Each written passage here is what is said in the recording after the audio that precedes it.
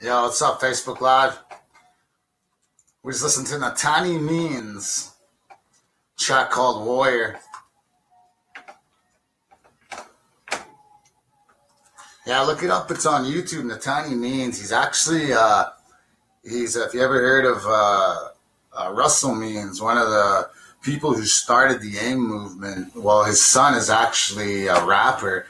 Nataanii Means. His track's called Warrior. This is something that he wrote in 2015. It says, in today's society, we're quick to use the word warrior. But in a lot of indigenous people's languages across Turtle Island, that word is translated into many different definitions. In this video, I chose to travel the country to different events and locations to depict our modern day warriors in everything they do, because all of us are fighting to survive in one way or another. Which brings it back to why in our languages, the definition isn't limited to one. That's pretty cool. So this video is directed and edited by Natani Means. You got to check it out. He's from Santa Fe. I don't know where he's from actually, but his dad was Russell Means, one of the people who started the AIM movement. Sounds like a siren out there. Yo, ladies and gentlemen, you're listening to TukkLive, Jessfm.ca. TukkLive Friday, 7 to 9 p.m. That was Natani Means with a track called Warrior. Actually, Natani Means, if you haven't looked him up, check him out. He's actually, I was just talking to Facebook Live here. He's the son of Russell Means, who is one of the originators of the AIM movement. So, what's in the news lately? I've been kind of taking a look at everything that's in the news, and something that I've been wanting to talk about in the past couple weeks is Wob Canoe. I don't know if y'all have ever heard of Wob Canoe.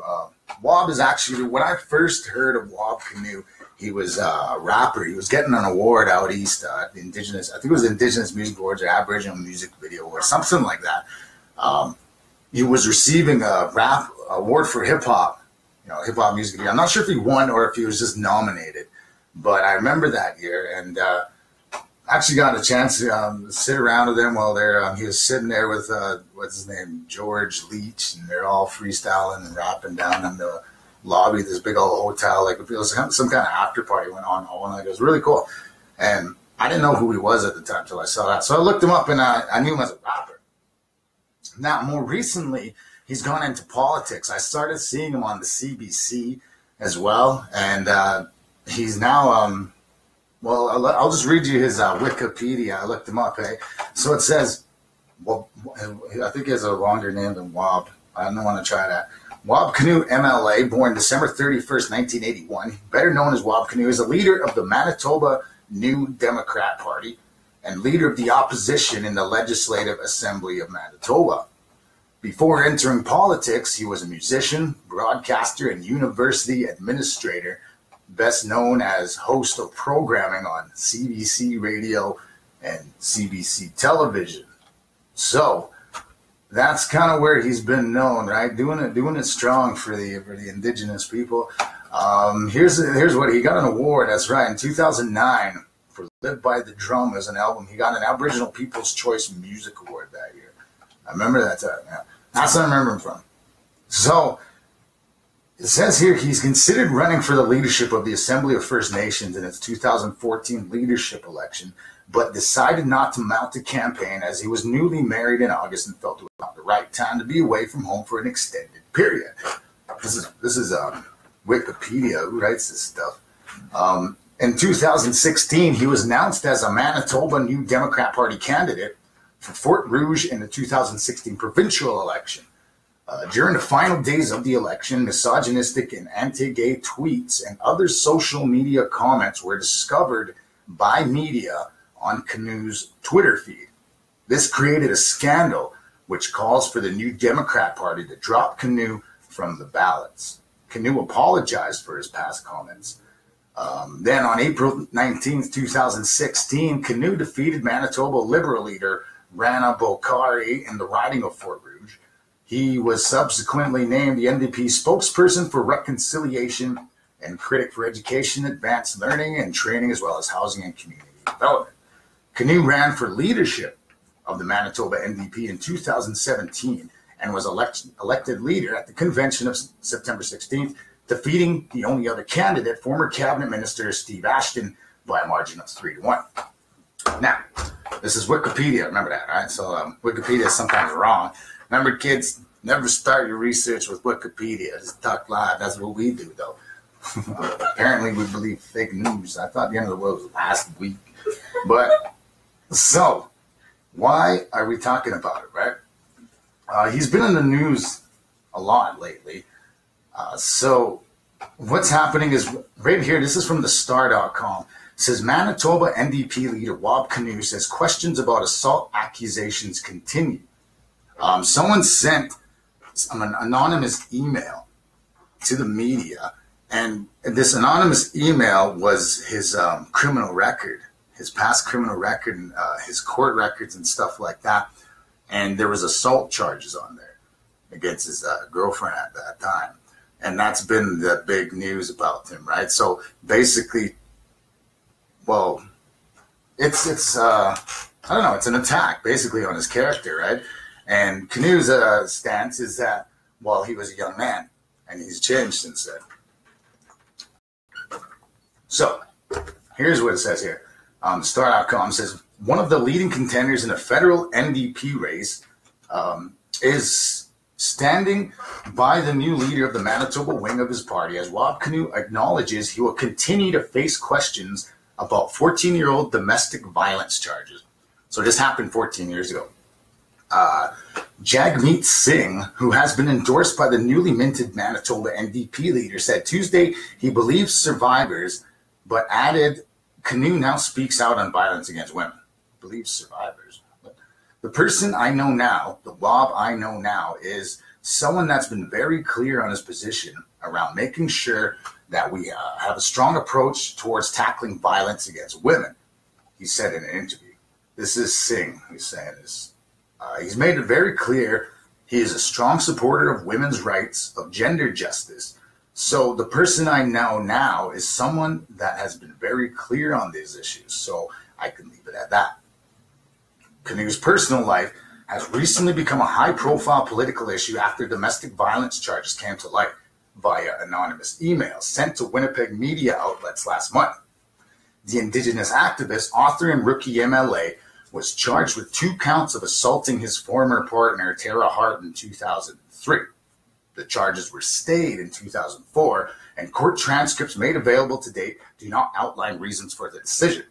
Kinew, 35, has repeatedly denied the accusations and has pointed out that the case was dropped in the end. Okay, so that's happening, right? One of our lead Indigenous politicians, right, is out there in the news. He's out there. He's running for. Is he running for leadership? Here, this is actually wabkinew.ca. So you check out his site right here. He has his own site. It looks like he's talking to children there. He is a passionate advocate for social justice. He brings new energy and new ideas to the fight for long-standing NDP values. Healthcare is an act of love. Why Wab Kinew? I chose to stand for leader of the Manitoba NDP because I'm motivated by the core values we share as New Democrats. Values like love, equality, and social justice. Those values are realized when we have an economy that works for everyone with more and better jobs. When you know the public services your family counts on will be there when you need them. When hardworking families can afford a good quality of life. When everyone has the opportunity and the support to realize their ambitions. And when we respect and protect our environment for future generations. I feel like you didn't need so many periods in that paragraph. That's hard to read. All right, yeah, so that's from his site, wabkinew.ca. Yeah, so he's a lead politician in Manitoba for the NDP.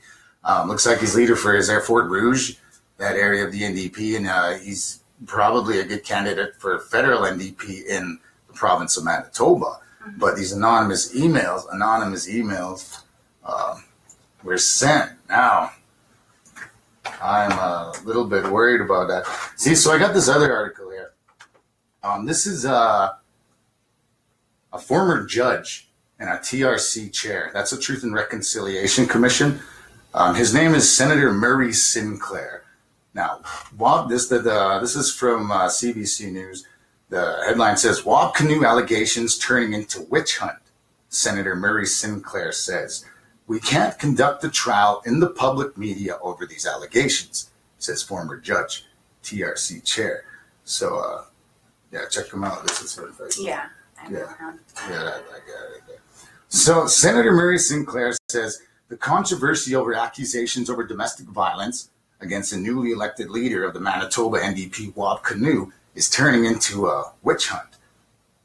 He says, from the perspective of looking at this objectively, we can't conduct a trial in the public media over these allegations, Sinclair said on CBC's Information Radio on Thursday. He goes on to say, the concern I have is that this is beginning to look like a witch hunt. Canoe has been defending himself against the allegations since anonymous emails were sent to the media last month. Court records showing the rookie AMLA was charged with 2 counts of assaulting, blah, blah, blah, blah, blah. Charges date 2004. So, yeah.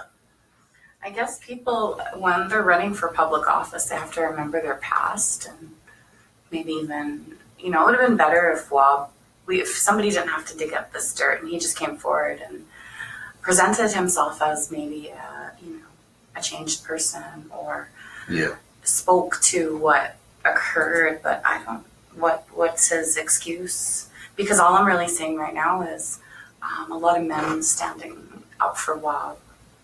Yeah. Well, definitely.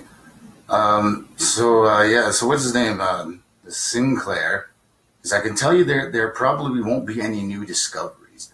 I think he's answered all of the questions.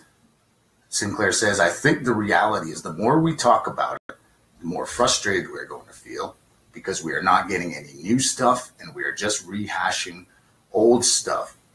Now, this is where he talks about how this is going to discourage young people. Now, this caught me, right? Sinclair said he is concerned about the message that dredging up Canoe's history has sent to other people who have made mistakes in their past. He says this is going to discourage young people who may have done something wrong in their past to come forward, even though they've changed. They've become stronger, they've become better, and they are ready to deal with their responsibilities, he says. Sinclair said he connected with Canoe because of his leadership skills, and because at the end of the day, he will be an asset to the Indigenous community, as well as an asset to the Manitoba public and the Canadian public. When asked whether supporting Canoe could send a message about not believing women who come forward, Sinclair said, we just have to recognize that there are 2 different versions of the event out there. So he's the former judge, the chief commissioner of the Truth and Reconciliation Committee. He's presided over many cases where there are 2 different versions of the same event. And the court doesn't always start from the premise the complainant is always telling the truth. The witch hunt thing, though, that's a little odd. I mean, that's women who were persecuted for their beliefs. So the witch hunt thing, if he's a judge, I mean, that's what he's saying. Basically, by dredging up these old things, it's turning into a witch hunt. I believe that too as well. What's going on? Yeah, I'm on this. Well, I guess I'm not. I don't support the fact that Wob did that in his past. Wob Canoe did that. Yeah, that may have happened in the past, but that was like 14 years ago as well. And I do believe that people can change in their lifetime, and people should not be punished for their mistakes years after they have happened. So that's just my personal belief. People can change. Like we look at our own politicians out on the res. Our people have had a past. Our men and our women, they clean themselves up in years. Our people, as Nitsitapi, I believe we are a lot more forgiving than our non-native partners. And the slandering that's going on is probably not from his people. I doubt it. I mean, there are whispers at home on the res, right? Oh, Wob did this, Wob did that. But nobody's going to send some anonymous emails. I don't think so either. Yeah? I think it was probably the other political parties or somebody it sounds who like didn't like him. Sounds like something very political. That's what I believe, yeah. Something political. So what we're going to do now is I'm going to play a couple of songs back from when Wob Canoe was a rapper. This first one is called Last Word, Wob Canoe, featuring Tinsel Tory. So, think about it. Enjoy yourselves, ladies and gentlemen. Hope you got those 40s on ice and those knives on. Check. Yo, Facebook Live. Hope you like that. Make sure you come out to Moses Lake tomorrow. We're having a big music festival, so check it out.